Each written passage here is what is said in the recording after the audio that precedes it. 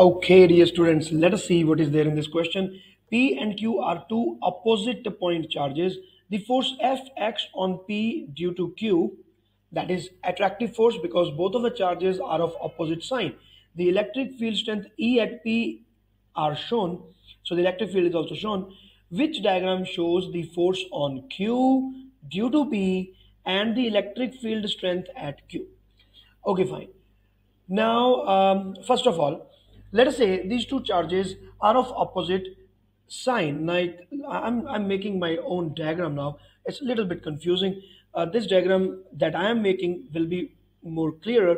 This is P and this is Q. And both of them are having opposite charges. So we don't know which charge is positive and we don't know which charge is negative. But we know that they are of opposite sign. If they are of opposite sign, there will be attractive force. So P is having a force which is in this direction. Obviously, Q will also be having force in this direction. So I can say that this is the force on P because of Q and this is force on Q because of P.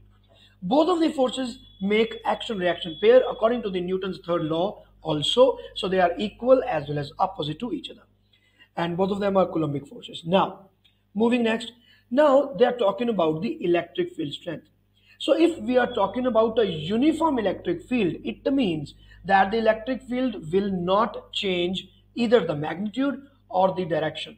So both of the things will be same as they are on P, the same will be on Q. So I can say that there is an electric field here and the direction of electric field is like this and it is a uniform electric field that I am trying to show. So uniform electric field is shown by using parallel lines which are equidistant. So if you are having that kind of a graph here, that only means that it is a uniform electric field.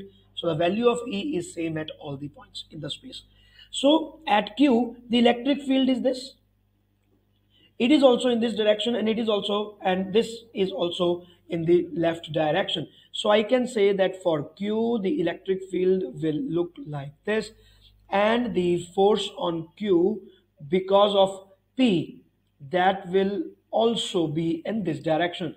So when now we are checking our options here, so B is the only such option in which E and F are in the same direction, that is towards left. So this is how we do this question. So my dear students, this is Professor Varun. Please do not forget to subscribe to the YouTube channel and share the YouTube channel with all your friends. All the best. Bye.